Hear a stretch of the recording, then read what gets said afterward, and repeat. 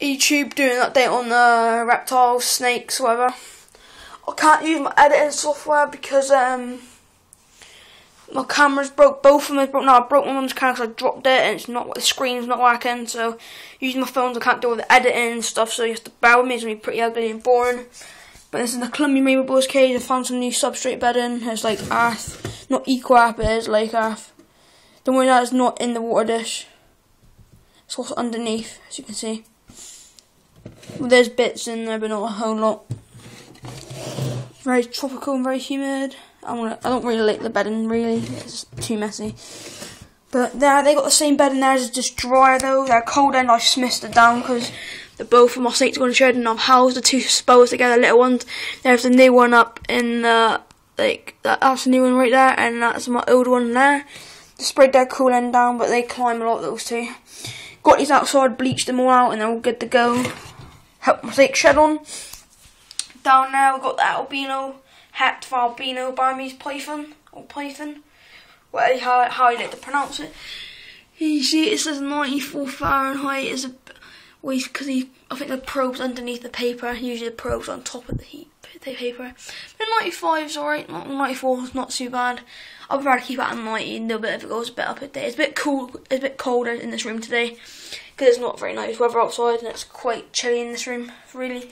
So yeah, so that's the albino barm. This has got the earth I've spilt a bit, so I've got to go get the Uber in a minute. Also, I'm about to clean some of the snakes, so I've got to make this video really quick. There's the common boa constrictor, male, around about 7.5, 8 foot. He's doing pretty good. He's eating extra large rats, which is basically a jumbo size, and so is he. But I think they're a bit too big, but he's doing fine for now. You'll notice I don't have the corn snakes anymore, they're gone. See that the terrarium's empty. Still got all that stuff in their little paper towels and the water dish, but I ain't got them no more. It's a holding tub. And they're like all spare tubs, you know what I mean? So all spare. That's my main holding one down there, the bigger snakes. That's the female common boa. Doing pretty good. She's around about 3.5, 4 feet. Missed her cage down because she's in shed. Those two are in shed. The big boa is deep in shed, and he is going into shed. So the only snakes that are not in shed is the Burmese. The only snake that's not in shed in my collection. He's gone into blue eye. They're about to go into shed. Their scales are going really dark. He's gonna go into shed soon. He's really dark and dull and pink. And she's going into shed. You be able to see her eyes are bluing up. But you can tell easily this. Our eyes don't blue over a lot. But I can usually tell she's in shed by looking at her scales, and you see they're like a bluey colour. So that's how I know when she's in shed. Same with the other boas, really.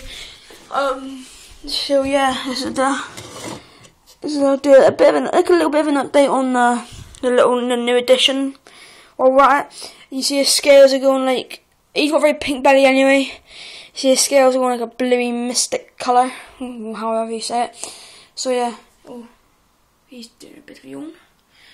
I love getting snakes like that. So yeah, just wrapped up bit like a green tree python there. Ever since I put this log in there last night, they've been on it all over. They've been on it all over the place. So yeah, this is the common boa instructor.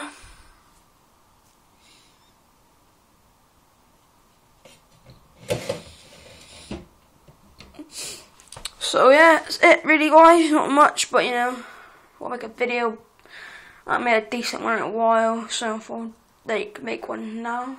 So yeah, at some point I'll do a tutorial on how to bleach these out. I'll get them from outside. These are fairly really dirty outside. What I did, put them in really hot water in the bath, sprayed them with disinfectant. I don't know if it does anything, but I like to sort of sprayed this all over the place. I got some mite stuff, sprayed that all over the logs. It killed any of the germs, and I poured bleach over it, believe it or not. That does the trick. People say you have to use special bleach and you have to put them in the oven for a couple of hours. We don't really. I just bleach mine, leave it for about 2 hours in the water, wait till the bath's gone completely cold, I think I used all the bleach up. I'll see if I've got any left. Well, I used it's similar to that. Not exactly the same, but it's similar. That's what I used. That's empty. That's what I used. Thick bleach citrus within Sensible or whatever by Sainsbury's.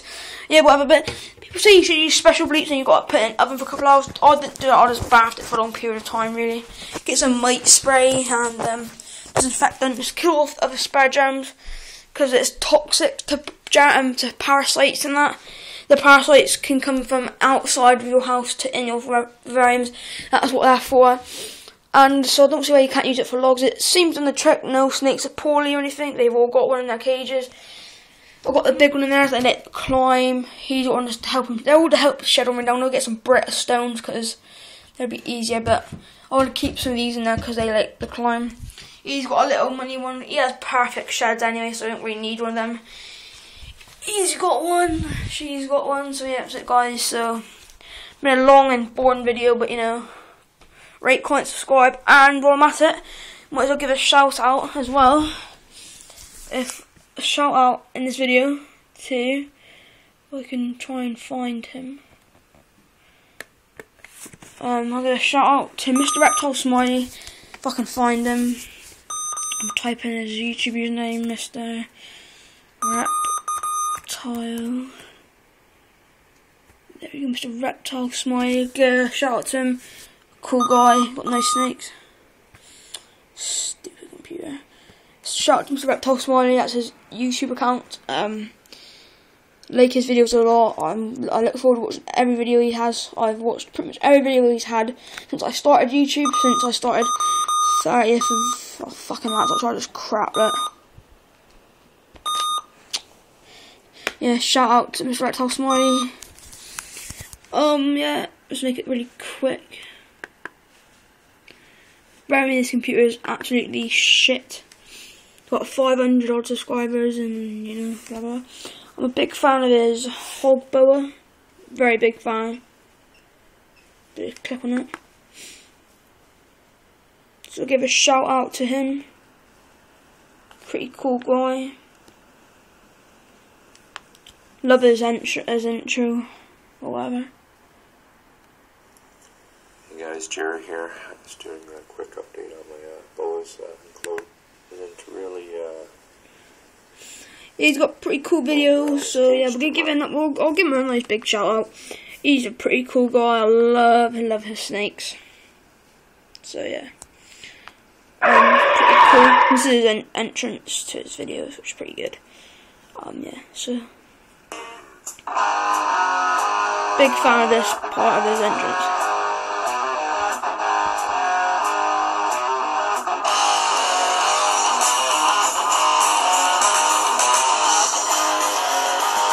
Yeah, so a shout out to him, so that's pretty much it really. If you message me on YouTube, I'll pretty much get back just straight away because I'm constantly on watching videos on YouTube because I'm addicted to it. So yeah, yeah, update and shout out to Reptilesmile, and got, you know, big fan of prehistoric pets. Look forward to watching all their videos. Also Snake Bites TV, Brian B. You know, I look forward to watching all these people. Oh, you gotta watch Mental Snakes as well. They're pretty cool, awesome. So yeah, Mental Snakes, they're pretty cool. They're mental as well. Do crazy stuff. That's what us British people are like. So yeah, I live in Bourne, Plymouth, in the United Kingdom. It is always raining. It's boring. So don't move to England ever. Stay where you're originally from. Stay in Australia or something like that. Don't move to the United Kingdom. It's absolutely cold and it's always raining.